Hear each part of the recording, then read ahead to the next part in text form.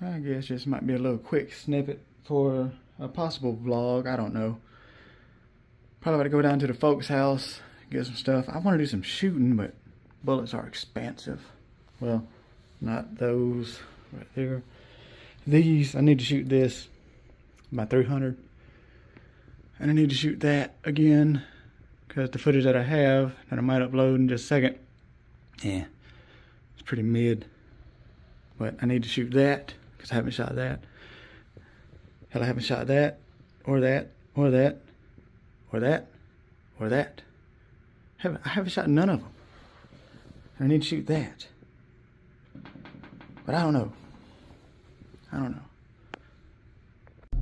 This is also like, excuse me, kind of funny thing. Of all the days that it's actually overcast today, man, I needed to wash my car. Hopefully it still is overcast once I get to the folks' house. I think I still have some car washing stuff down there. Man, it would have been a great day to do it this morning. But, oh, and clean out my garage. It is a mess. But we shall see. If anything, I'll try and knock some of it out tomorrow. But man, after working all day, sweating all day, driving in this race car, and then doing some in the garage when it's 100 degrees, nah. Also, still getting used to this new phone or whatever, which is, you know, it ain't super new, but it's new to me, obviously. But I'm digging the it takes real good pictures. As far as it seems, it takes real good audio. Well, it takes real good audio. It takes real good videos, and the audio is pretty good on it.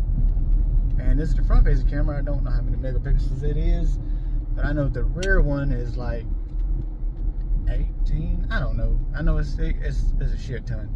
It's basically like in pro mode. But yeah,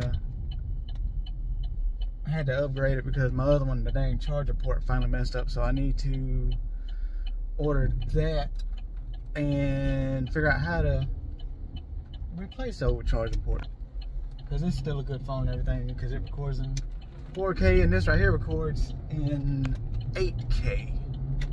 But it's pretty dang neat. But yeah, head on down to the folks' house. I hate that I wasn't able to make the dang battery box for the Bel Air.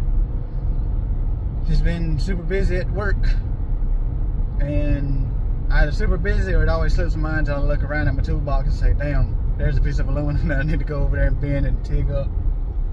But I'll make it. I'll make it and take it down there, even if I got to take it in the middle of the week. I don't care. But yeah, go down, hang out with the folks for a little bit, watch the Street Outlaws. Might put the hood on the Bel Air, see how that there looks. And I need to start designing the interior, so I might start doing that this upcoming week. I just gotta get in the mood for designing and stuff. I can't try and force myself to draw something, because it never will come out right, and I'll never be happy with it. But I don't know. Well, at least I get to look at my other purchases that I did or partnered with at that Winnebago.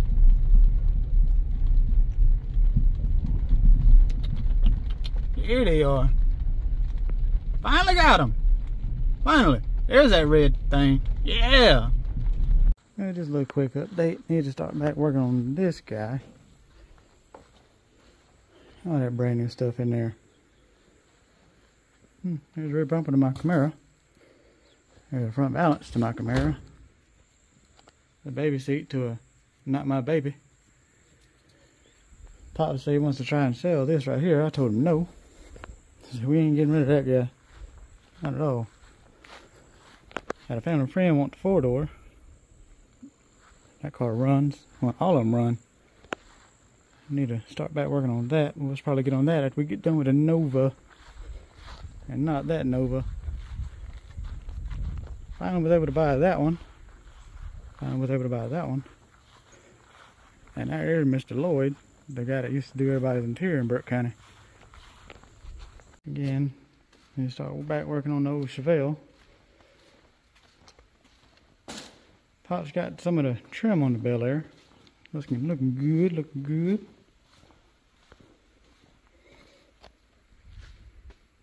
Yeah. How about that workbench? That's a Nova. We'll get back on it sometime. I got the inside of the hood painted. That's pretty good. Again, if I was here, it'd be a little bit better. But he did the best he could. Need to clean that there up. But yeah, it's getting there. If I didn't have to go handle certain things at my house, whatever, I'd probably put the hood on it. But yeah, it's getting there. It's gonna be a nice car. Still gotta find the wheels, find some wheels, but man, them things are expensive.